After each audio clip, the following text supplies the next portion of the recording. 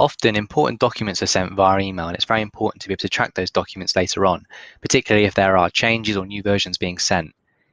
If I close this email, Mail Manager assumes that the email has been actioned already, so it's suggesting that I file it to this Charing Cross project over here.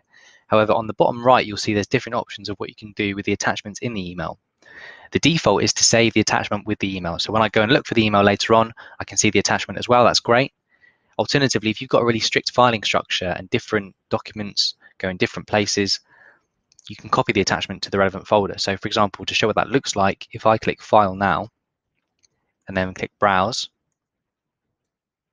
at the moment it's pointed to just the email folder, but if I go up a level, I can see the different areas of the project, and say this is a contract, for example, I can save it in the contracts area.